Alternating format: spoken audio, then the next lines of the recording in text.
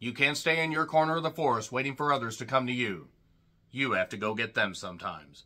Winnie-the-Pooh, Blood and Honey 2 is the sequel to. You know what? Before I tell you this fact that will absolutely blow your mind, I want you to do me a solid. I want you to go to the fridge and I want you to get a nice cold drink. I want you to go to the breakfast nook and I want you to grab a nice snack. I want you to go to your happy place, sit down in a comfortable, easy lounge chair, and just absorb this mind-blowing fact that it's a sequel to Winnie-the-Pooh, Blood and Honey. I know. How goddamn shocking. They just added a 2 at the end. What absolute insanity will this movie hold beyond that? Well, if you remember Winnie-the-Pooh, Blood and Honey, it was a horror film with Winnie-the-Pooh, Piglet, stalking a few people around a particular abode. And yeah, basically Christopher Robin abandoned his friends. And let's just say things didn't go all that well. And if you saw the first one, you remember that really outside of the storybook opening and the fact there were a few pretty girls in it and a couple halfway decent kills, it really wasn't nearly as fun as it should have been for a Winnie-the-Pooh inspired horror movie. You have characters like this and Peter Pan and others in the public domain. You have the Mousetrap, with Steamboat Willie. You have all this stuff, you have a Pinocchio-inspired horror movie, not the Pinocchio horror movie that came out in the 90s. Yes, there was actually one. This is the Pooh-verse. They're making a whole bunch of, horror movies about your favorite characters, Bambi and others. And look, there are elements of fun that can be had in those because, again, you're taking classic children characters and giving them a horror spin. The problem is Winnie-the-Pooh, Blood and Honey was not nearly as fun as it should have been and ended up being kind of a slog. Now, I ended up having a little bit of fun with it, a mild amount, but in all honesty, a lot of it was really hard to get through, and I admit it was cheap, it was stupid. Outside of the couple positives, it really wasn't very good. Yet somehow was not my worst movie of the year last year. I'm not saying this is going to be, but instead of the $100,000 to $150,000 budget that they had for that, they had $1 million for this particular movie. And yes, there are mild improvements to the production values outside of some questionable camera work and some even more questionable acting and some even more questionable editing. And the fact that, yes, $1 million doesn't go nearly as far as it would have, say, back in the 80s, the 70s, or maybe even the 90s.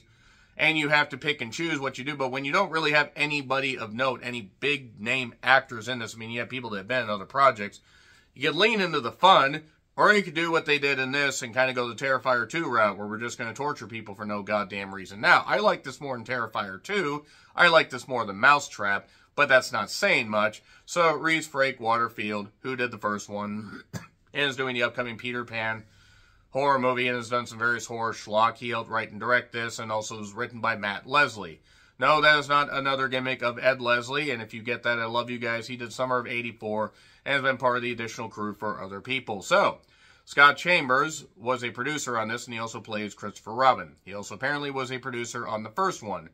So, he's Christopher Robin. If you don't know the story of Pooh, basically you have Christopher Robin in the 100-acre woods, along with Pooh, Piglet, Eeyore, Tigger, Mr. Owl, that kind of stuff. Or Owl. I just keep calling him Mr. Owl because I keep thinking of the Tootsie Pop deal.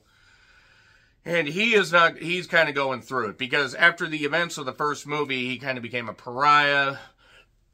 And even though he's trying to make the most of his life, his parents are being targeted by hazing. Because nobody believes him that there are animals in the woods causing these killings, these murders. And from there, basically, we have Christopher Robin trying to come to grips with his past, protect his family. And, oh yes, also Pooh Piglet, who died in the first one, but somehow is back. I believe Piglet died in the first one. But that being said, you now have Tigger, no Hulk, I said Tigger. And you have Al and his most Jeepers Creepers like so. Thankfully, without Victor Salva involved.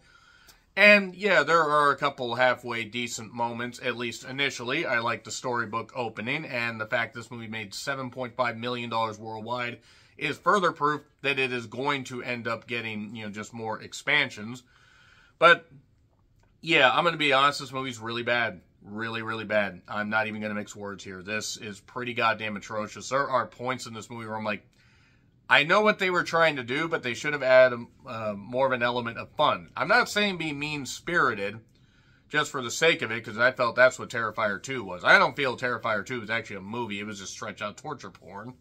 But this, Yeah, you have a cool storybook opening. You have Christopher Robin dealing with the stuff, and the fact that him and Pooh are basically, unwanted by their various parts of society. The problem is, we start off in an RV scene where, Pooh and crew, the DK Pooh crew, end up torturing a few people, and that would have been fine, except, you don't really need a lot of character when you have a Winnie-the-Pooh horror movie. But again, you need to add more fun to it, and that's not what this did. And Owl, I think, actually had the best lines of this whole goddamn thing, because at least he seemed to be leaning into more of the goofy stuff.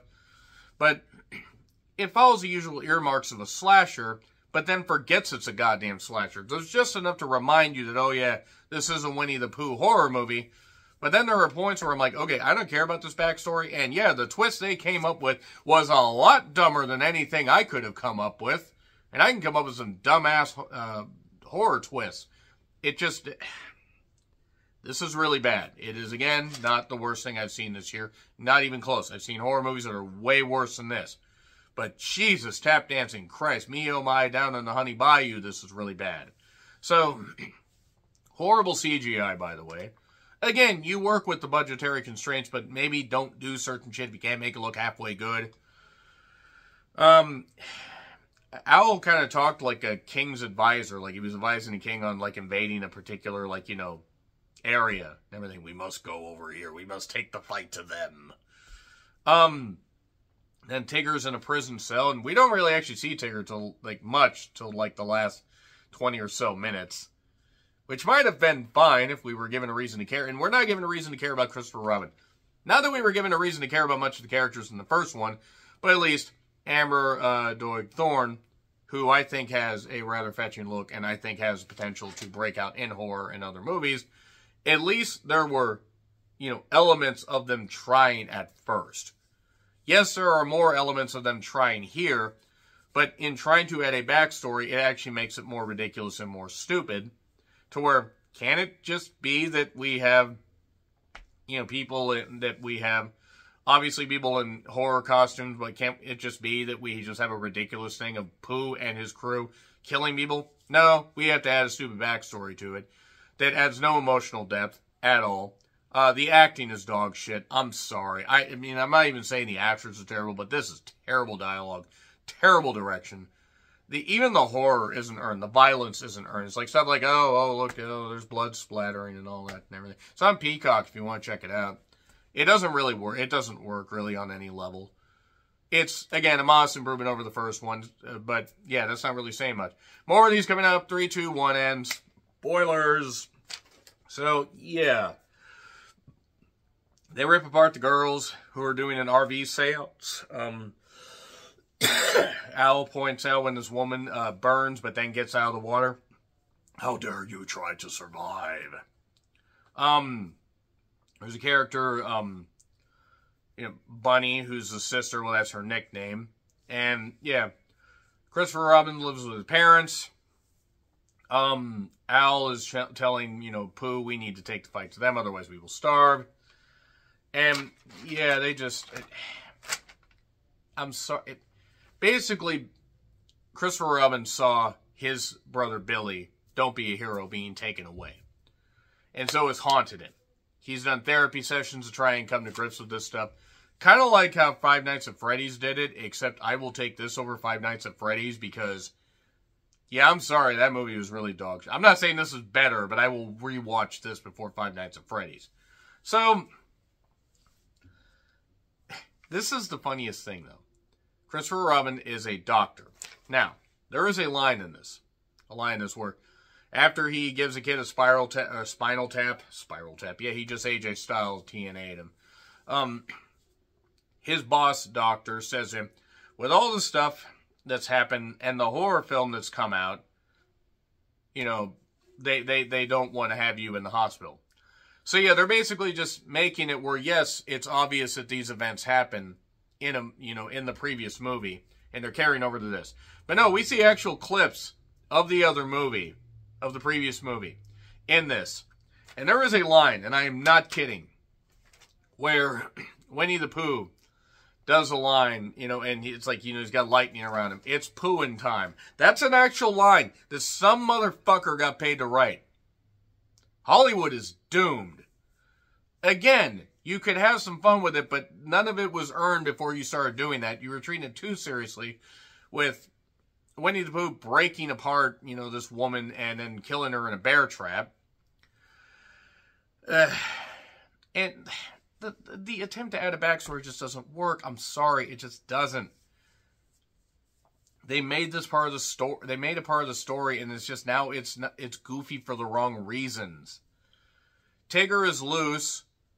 The cops, well, they go into the tree, and he's loose suddenly and says, "Fuck it, let's bounce." Like, that's my line. That's actually so. Why did they turn like Tigger into like, you know, a bad Ving Rhames like impersonator? Because I could see Ving Rhames playing this in a big budget movie, because I think Ving Rhames could play pretty much anything. I mean, it would be almost insane to see him in Tigger makeup, but nevertheless. So there's a guy named Arthur Gallup who did genetic science experiments, and there's also this rave going on that's going to factor into a third act of this movie. And an owl kills some guy named Finn, not Finn Balor, says, you know, oh God, there is no God in this atrocious town. Billy was his brother, and it turns out that, you know, Billy was taken by this guy that Christopher Robin happened to see at this particular hospital, while his friend Aaron had his face torn apart, and it actually kind of looked like they took shredded ham, like sliced ham, and put it on his face. I mean, they might have, you know, whatever. It's fine. It's fine. But he confronts this guy who kidnapped kids for Gallup, and Gallup was doing experiments cross-pollinating human DNA and animal DNA. Yep. Pooh and his friends were kids that were turned into genetic experiments. Now, I probably wouldn't have minded this so much, but they treated it so goddamn seriously, instead of, again, leaning into the goofy factor of it. Billy is Pooh. And that is why Pooh has such an attachment to Christopher Robin. Sure, why not? That's really fucking stupid, but whatever, it's fine. So, yeah, basically, these genetic experiments have, like, you know, they've lost their humanity. I don't recall any of this shit being referenced in the first one, but whatever. Cool. And, yeah, Tigger then shows up with 15 minutes left, if that. He attacks people at this rave, so does, I think, Piglet gets killed early on in this, which is kind of funny. And, yeah, then, he kills people get killed. I don't really care. Christopher Robin is looking for his sister, and he says, "Come here, you fluorescent bitch," was an actual line that Tigger said, because she was dressed up in... Who got paid to write this stuff? Are you guys motherfucking idiots? I mean, seriously, I'm asking this. Are they motherfucking idiots? Because, again, like, leaning into the fun aspect means you at least need to understand what comedy and horror is. They don't understand what any of it is.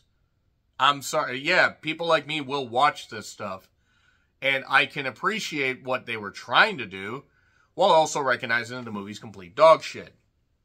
But Tigger ends up killing basically everybody. Christopher Robin shoots him at one point, so I guess he's okay.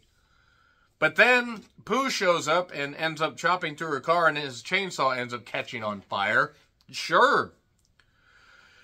But then there's Lexi, who is played by Tallulah Evans, I believe is her name. If I mispronounce it, I apologize. She was trying to be the best friend heroine. I think this movie could have used some heroin. Don't do drugs, kids. Don't do drugs, even if this movie seemed like it was on drugs. And then he's trying to reason with Billy, and then Billy nearly kills Lexi, Tallulah Evans. And then he swings an axe, and we hear the only, like, funny part of the movie. Pooh say, "Oh, bother," and then he gets axed in the face. Yeah, if the movie had been more of that shit, I would have been okay with it. But, yeah, the sister is alive. This ending song, whoever came up with that ending song, stop. Find something else to do with your life. Good God.